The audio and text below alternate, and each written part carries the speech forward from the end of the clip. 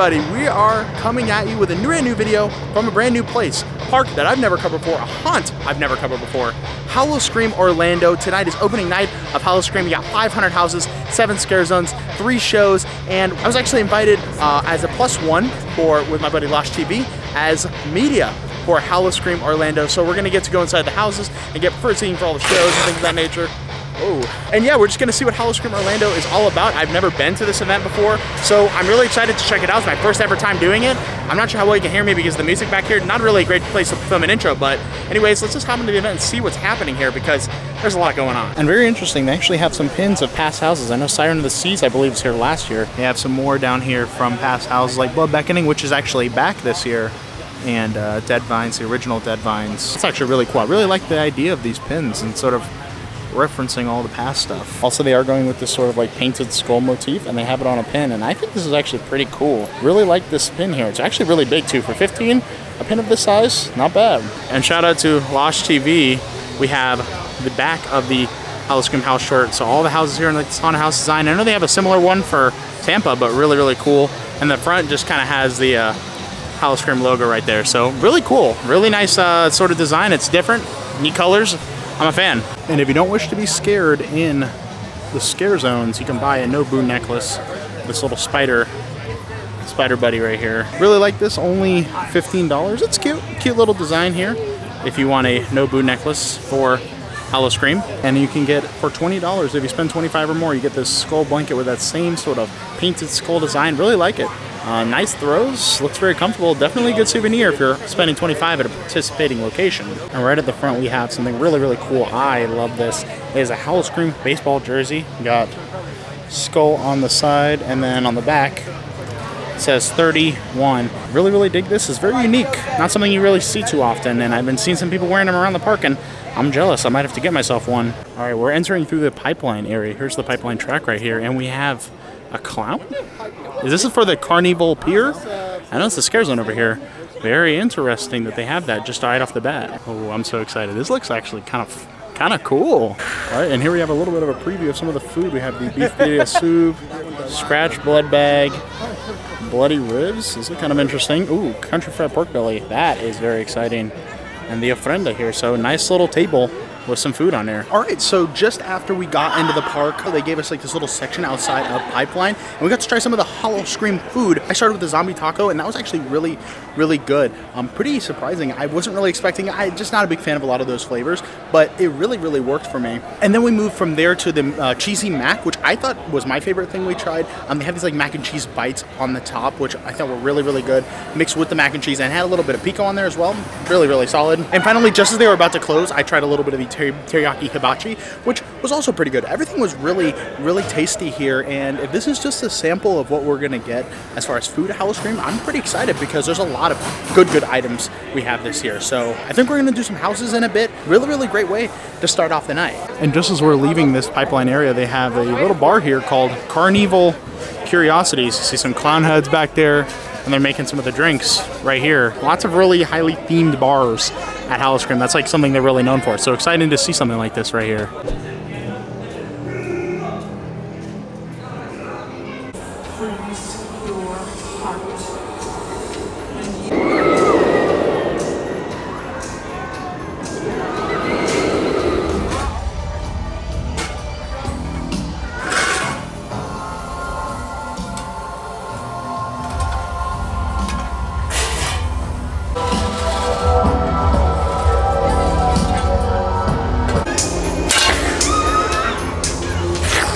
Just outside Frozen Terror, we actually have the HOWL-O-SCREAM Orlando store where you can get a lot of the merchandise I showed earlier in the video. So pretty cool. They have like their own dedicated store over here where the old Wild Arctic gift shop was. This is where this gift shop used to be for the ride, which is actually pretty neat. All right, moved from Frozen Terror. Now we're gonna go into Beneath the Ice Meltdown. Excited for this one because this one's in the Wild Arctic queue. So I am beyond pumped to see what this has in store. My first ever HOWL-O-SCREAM house. Let's do this. Yeah.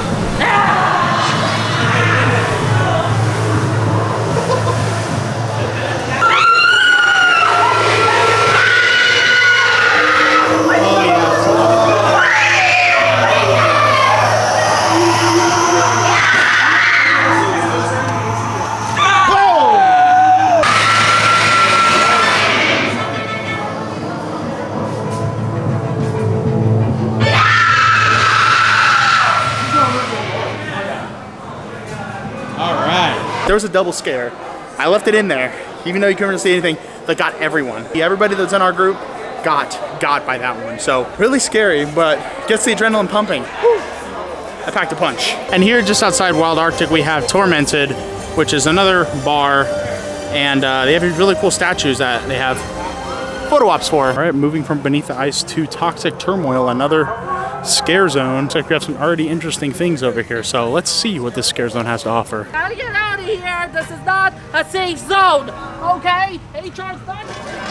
It's spreading. There's nothing we can do. Don't touch anything. Run! It's in the trees. Don't let them touch you. He's coming. This is dope. Oh. There's been a breach in this area. Please stay where you are. Hold your breath. Okay.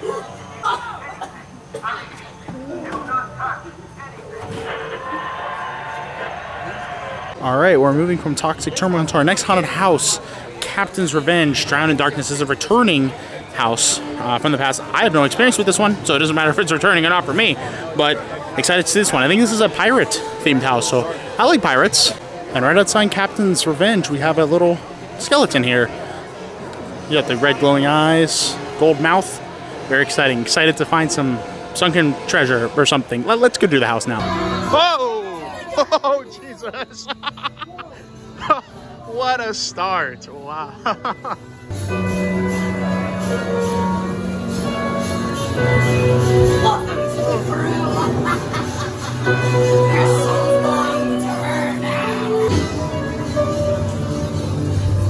There's no escape.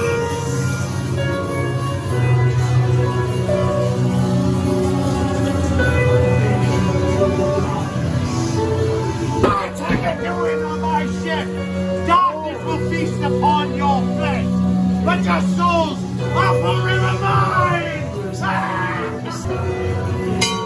Whoa!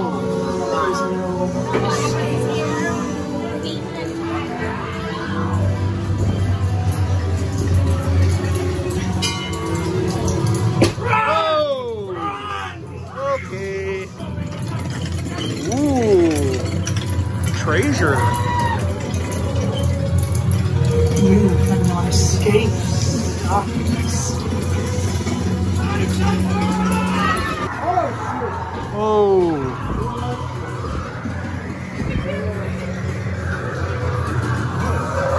Okay. Now room for lost souls.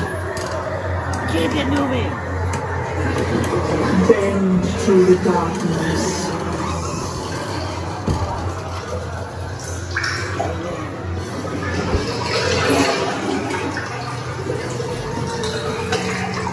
Bend to the darkness.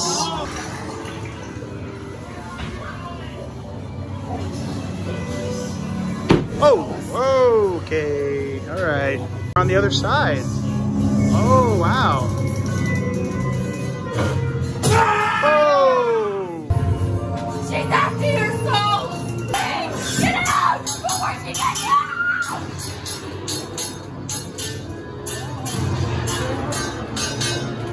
See, we came out the outside of the facade. Okay, we just got out of Captain's Revenge, Drowned in Darkness. I believe that's what it's called.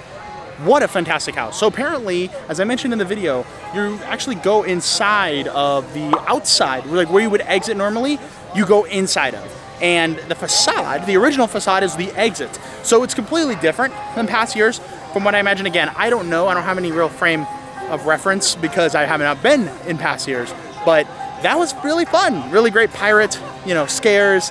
Lots of great like interactions. And I hope the video came out a little better because I did film it on my phone. I got to see a little more than you did over in Beneath the Ice. So I might do Beneath the Ice again to try to get a better walkthrough for you all. But good time. I kind of like this one a little better than Beneath the Ice, although I like the location better in the other one. But overall, pretty good time so far. I'm having a really, really good time with HOWL-O-SCREAM houses. All right, moving right along from Captain's Revenge, we're headed to Dead Vines, Nolan's Nightmare. This is I guess a New Orleans themed overlay to Dead Vines, which was a house in the past. Excited to see this take, even though this will be my first time in the Dead Vines. This one seems like it might be a little scary, so I'll let you know when we go through it.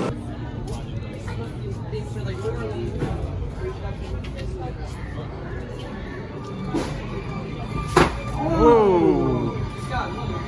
Wow. I like this. Oh. Whoa.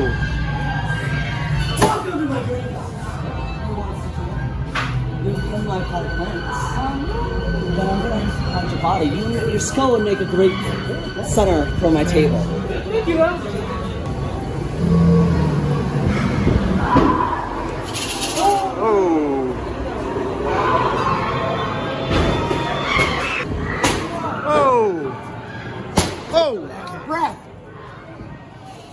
Is that a dinosaur?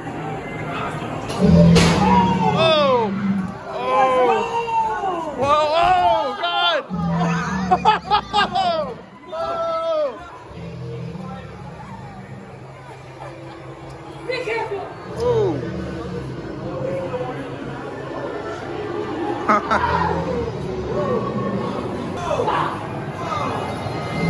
Oh! Oh, hell no.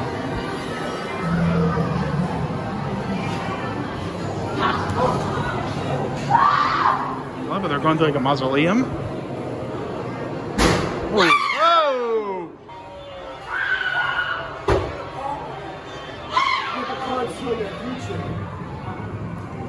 Tour of the bayou, perhaps? I'm good.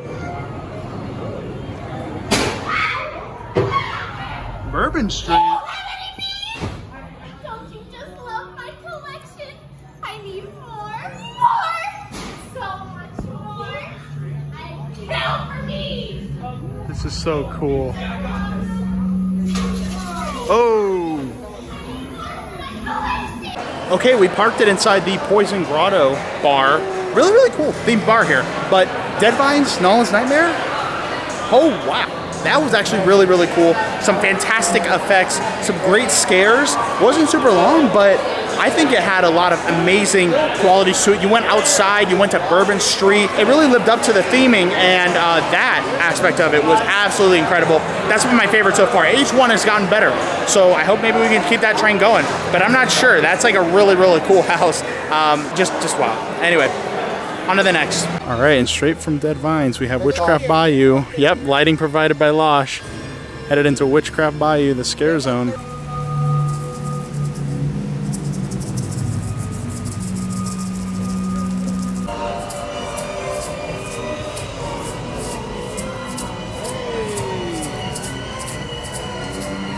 Shout out to Infinity Falls, which looks absolutely gorgeous right now. Too bad it's not open for night rides, but this rock work right here, absolute perfection, absolutely mint. It's so fantastic. And this whole little area here is actually really nice over here where the Waterway Grill and the Poison Grotto that we were in earlier. Really, really nice area to just kind of decompress, to chill. It's really quiet back here. And you do come out right of Dead Vines. It's right over here, off to my right-hand side. So you can see a little bit of this haunted house as you're just chilling out here. All right, heading into Terrors of the Deep. It's like kind of Atlantis style scare zone. I don't know, it's kind of like Atlantis. Let's see. Look at you all! Bunch of buffoons, all of you! All right.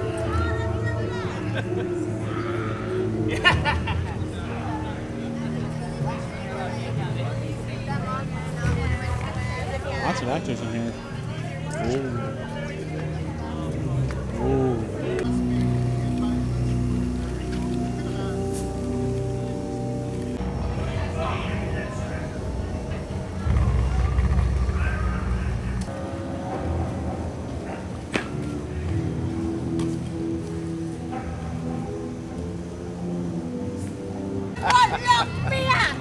Is she? Throw her in the brig. That's my dog, man.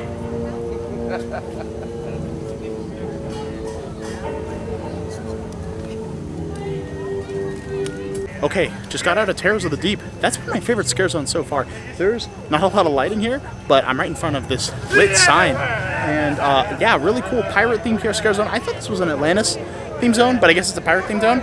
But still very cool, very fun. Lots of room for the characters to kind of roam around. I like it. Lots of story. That's what I really wanted from the scare zone, and I got it. So really excited.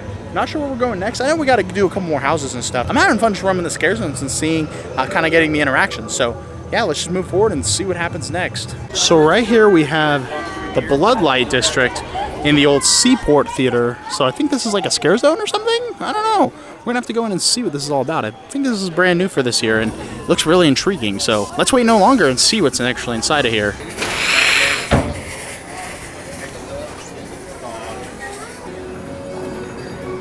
It's like if Epcot.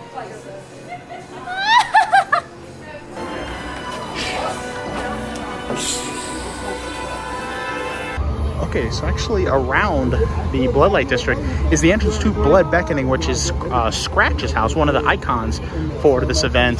So we're gonna head in there and see. This is a returning house from last year.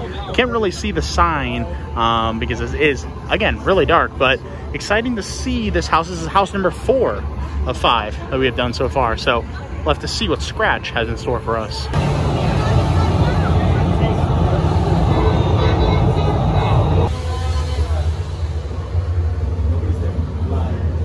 I like bookstores. You know, I'm a big bookstore guy. I wonder what kind of titles they got on the shelf. Okay.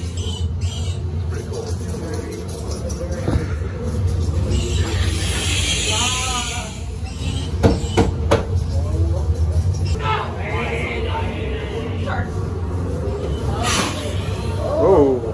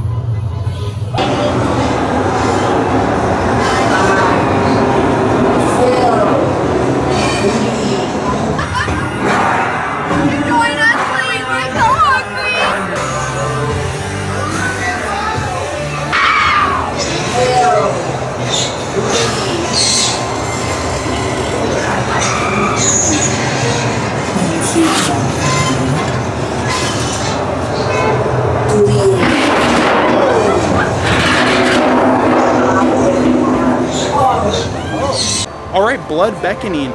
Really cool house. My phone actually ran out of storage as we were traveling through the house itself, but really great to see Scratch. She had a great little final room there. Again, I was trying to get it on camera. Didn't really work out, but really fun time. It's kind of confusing. I didn't really get the whole story of it because you enter the bookstore and then you're kind of in a freezer and then you're meeting Scratch. I don't know, but it was definitely a good time nonetheless. And yeah, another good house for the lineup. Probably my least favorite so far, but you know, still a good time. Still really enjoyed it, and I could see why this character and these sort of siren characters are really popular for the SeaWorld HOWL-O-SCREAM event. You can stay and play all you want.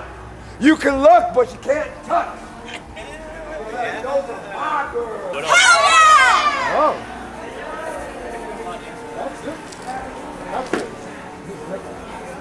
All right, there's the Bloodlight District that we just came out of. Really cool, really neat. Sorry for the epic music behind me. Really cool, really neat. Kind of a unique scare zone. It's not really like inside of a street. It's not inside of the theater. It's like in the queue for the theater. You saw, we just kind of like wrapped around the side there, which is really neat. I hope they flesh that out some more in future years. Church going you did depends on how much you can do.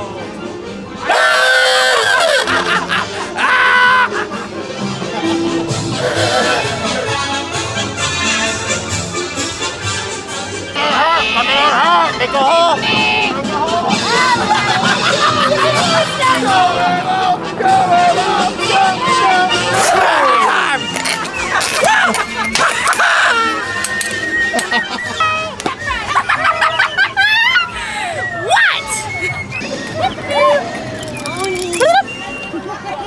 All right, so we just got out of Carnival Pier and we're down here at Pipeline, right at this spot, right on the bottom. Absolutely beautiful looking at night right here.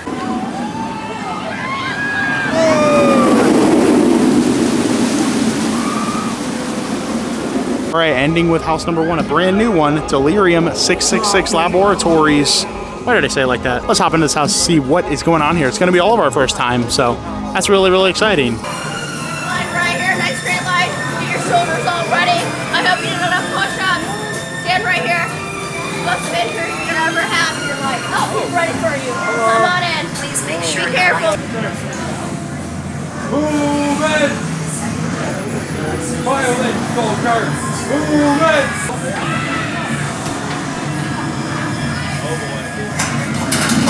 Descending to Delirium Research Facility. 200 feet. Engaging emergency brakes. Power on! Restarting elevator. No, it's not working. We have to evacuate one by one. With caution, it's floor 666. Roger! Lead the way. 191. File out. Move out.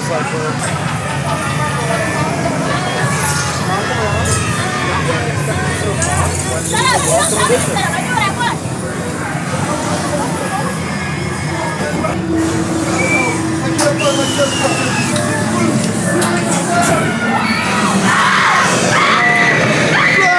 Run! Get out of here! I think I found him. I think he's under the table. I think he got a little lost down there. Oh no! Yeah, oh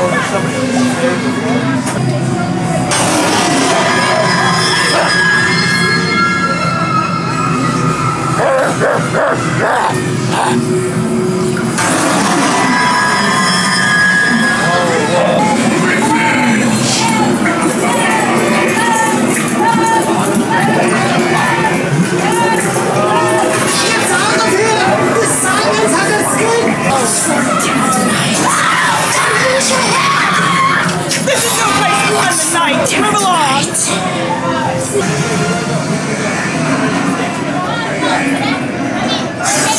Self-destruct sequence initiated.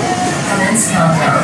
10, 9, 8, 7, 6, 5. Oh no. Oh, I'm going down. No,